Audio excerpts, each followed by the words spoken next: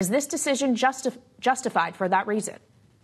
Well, first of all, thanks for having me on. This is a political decision. The administration, on a second track, has to make a determination of whether Israel is using weapons that we have given them, many billions of dollars of weapons just in this conflict, in a legal way. But this is political pressure because the administration felt that Israel was trying to rush into a major offensive in Rafah, right on the Egyptian border, where the remnants of Hamas and some 1.4 million Gazan citizens are all located, without listening to the administration, which wants a very different kind of campaign, if any at all. So this was political pressure. The point was made, both American officials by Defense Secretary Austin and Israeli officials are trying to play this down. I think this is, at the moment, a one-off, because we're now focused on ceasefire negotiations in Cairo.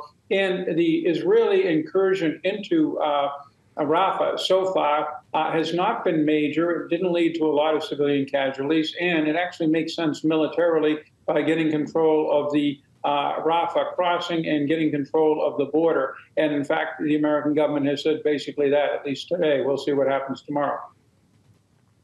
Well, indeed we will, Ambassador. As you say, this is a political decision for the Biden administration because of political pressure he is facing. Does this not, so too, though, apply political pressure to Benjamin Netanyahu, or more pressure at least, a show that the U.S. is willing to exercise the leverage that it has to influence Israeli policy and military decisions?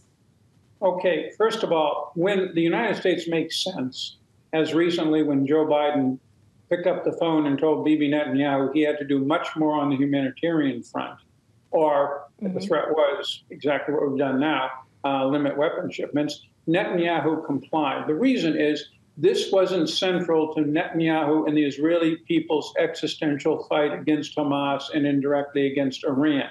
They could flow more humanitarian aid without unduly affecting their campaign against Hamas.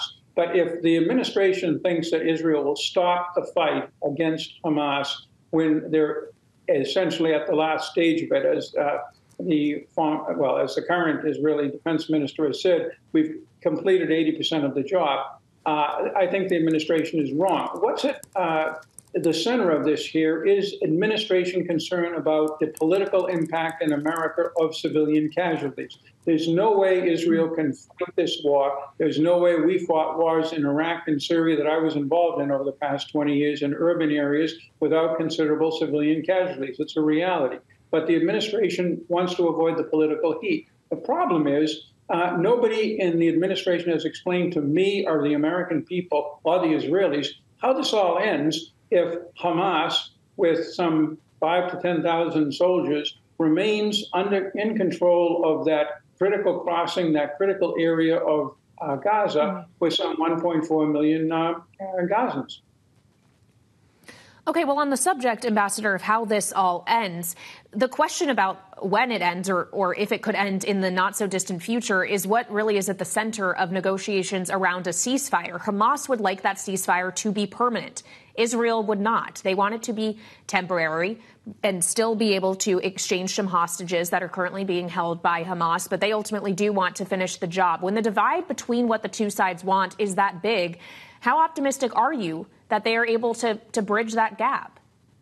Well, that's the problem. And there was certain decisions taken by the intermediaries, the U.S., Egypt, and the state of Qatar, with Hamas over the last few days that led Hamas to believe that they had a deal that would end the fighting for good. And that's what the Israelis have rejected. They then went into Rafah again in a limited way, and now they're back negotiating. But again, the administration has to clarify this. I'm not even sure they've clarified it to themselves. They talk about rebuilding Gaza. They talk about putting the Palestinian Authority in there, building a new Middle East. But if Israel leaves Gaza and Hamas is left with, as I said, 5,000 to 10,000 fighters and thus control of it, Israel has lost this war. In Israel, not just Netanyahu, but the people, for very good reason, do not want to lose this war. So there's a real break in communication right now between the Biden administration and Netanyahu. They're trying to fix it, but you can't fix it without coming to some conclusion on this crucial point of the whole war. Well, if we could expand upon that, sir, when we think about what the day after looks like, whenever that day ultimately is, your point is well taken that perhaps what the administration would like to see put in place in the Middle East would not actually be realistic if Hamas were still to be existing and operating in Gaza, not totally eliminated. But is it a question of whether or not Hamas is still in power in some areas, or whether Benjamin Netanyahu is still in power, because he has repeatedly pushed against the idea of a two-state solution at the end of this? Right. And there the administration has to be tough, because that reflects Netanyahu's current political position. It's not an existential question for the Israeli people on whether they want to continue down the road of a two-step solution, which they have off and on done for the last 30 years, including under Bibi Netanyahu. And he was in discussions with the United States and indirectly with Saudi Arabia on the 6th of October, up until then, on how that could happen. So it could happen, and the administration should put pressure on him for that. That is absolutely legitimate. But again, if Hamas is in control in Gaza, there is no two-state solution. There is no reconstruction of Gaza. There's no future for the people there, and there's very little future for the security of the region, I fear.